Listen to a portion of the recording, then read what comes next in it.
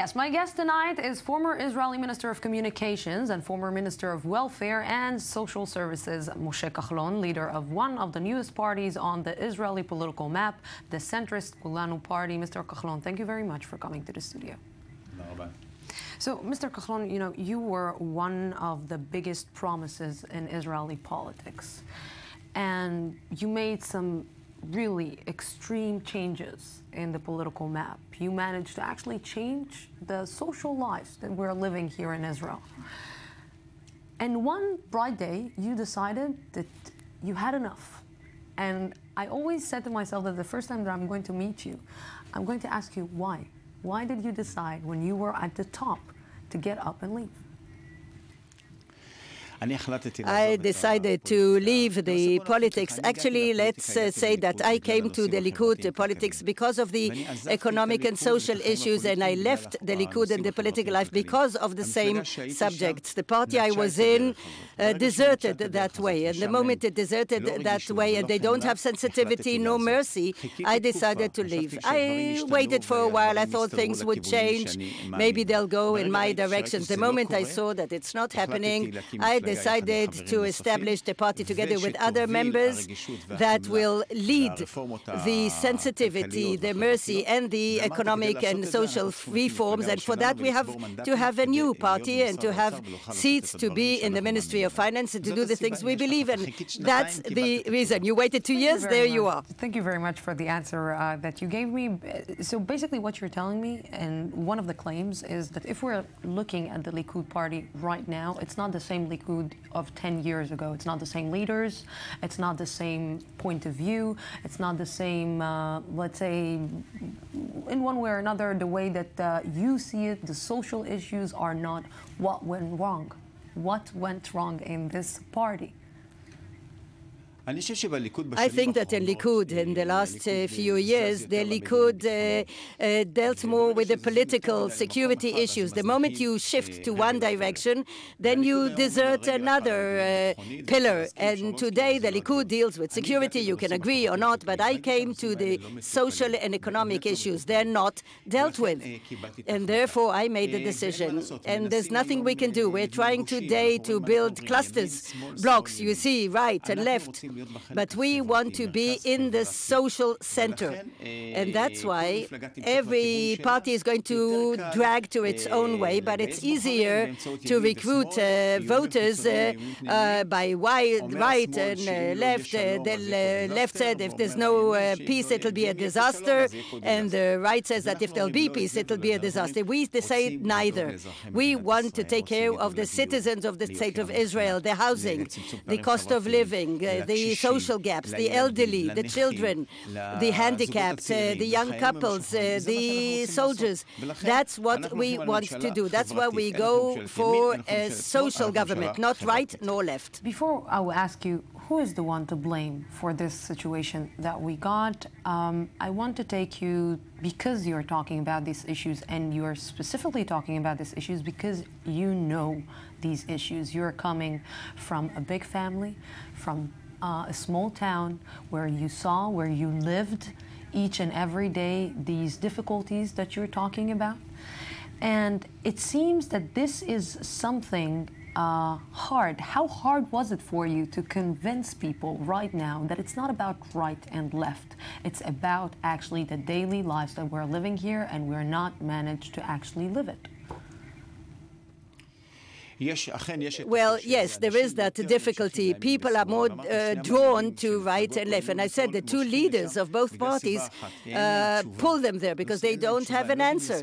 They cannot explain why the prices of housing went up 17%. They don't explain why 60% in the last 5 years, why the cost of living is so high. It's true, it's difficult, but we see the polls, and we're very encouraged. The polls say that most of the public is going to vote on the 17th of March with the social economic issues at the top. So I hope that what we call reason and logic will come back, our daily life will come back, and we will be able to get votes according to what people care about, and not by the fear and threats that this is going to happen or this is going to happen, a disaster here, disaster there. I'm saying A disaster is not going to happen. Sometimes we don't have an impact on what happens outside. And the politicians like to deal with things that they cannot impact, because if they don't impact, they have no responsibility. We deal with things that we do have an impact, and we take responsibility. Because you're a centrist party, I'm watching the political map, and I see that the left is going more to the social issues. The right is going more to the security issues. You are at the center, and I believe that the security and the social issues are very important for you. Who will you go with at the end of the day? We're going to go with a social government. We don't disqualify neither Bougie nor Netanyahu. We're going to go for a social party. Anybody who will want our platform and actually sincerely is going to solve the gaps and the social economic issues, the housing crisis. We're going to go. We're not in the pocket of anybody. There are all sorts of spins in the air. Kahlon is with us. He's not. I tell you, here and now, we're not in anybody's pocket. We're in the public's pocket. Anybody who gives us our agenda, we're going to go with. You know, your home base is the Likud party, and you're coming from the Likud party. If after the elections you will decide that you're not going to choose Benjamin Netanyahu, wouldn't that be an act of betrayal on your home party, on your home ground? If you are planning maybe in the future to get back to the Likud, to get back and gather with your friends, with your former brothers, and to run for the head, to be the head of the Likud, or to run for the prime minister. At the end of the day, you might pay a price. You're not afraid about that?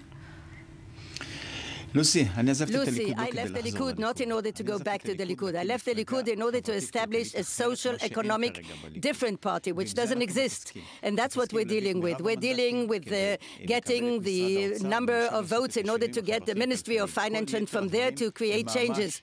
All the other things are not part of our agenda. I believe that it's not easy for you to do this campaign, because from what I'm seeing in the Israeli, let's say, sphere, from what I'm seeing with what is happening in the Israeli society, the issues that Israel is dealing with, unfortunately, 2015 is still between Ashkenazi Jews and Sephardi Jews. And it's amazing. You're coming, of course, from the Sephardi aspect. Let's put it in this, or sector. Let's give it this word. It is hard. How come the Israeli society in 2015 is still looking at you not like Moshe Kahlon, but like Moshe Kahlon the Sephardi? I don't agree with you. Of course, I come from the Sephardi community, and that's okay, but my entire track, I advanced very nicely. I can't complain to anybody. I can only thank the State of Israel for the opportunity it gave all of us, that we developed and we advanced. We are not at this place. We have a mixed list. We have a joint agenda for Sephardi and Ashkenazi men, women, Arabs, Jews. We see ourselves... It is, and I agree with you, but the thing is that you cannot ignore the fact that what is happening right now in Israel, it's not actually Kulanu, it's them and us. It's Arab and Jews. It's Sephardi and Ashkenazi. It's minorities against majorities. And Kulanu, it's a nice idea, and it's a good idea, and this is how the Israeli society should be, but it's not the reality of Israel. We are going to kill this issue of we and them. We are together, all of us, not them and us.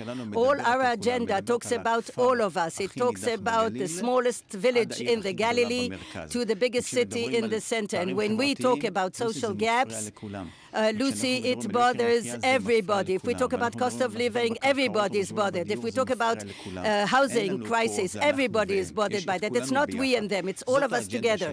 That's our agenda, and that's the agenda we want to advance. And I have no doubt, and we'll meet after the elections, we are going to get the support both of the non-Jewish sector and the Arabs and the rich and the poor and the middle classes. Everybody believes in the same things. I'm taking your promise about the fact that we're going to meet after the election, and I wish you great luck in these elections. You deserve it. Moshe Kahlon, thank you very, very much for this. And thank you, our viewers, for being with us tonight. Tomorrow we will be here. No, we won't. It's the weekend. We will be here on Sunday at the same time, same place, from the Jaffa Port. Have a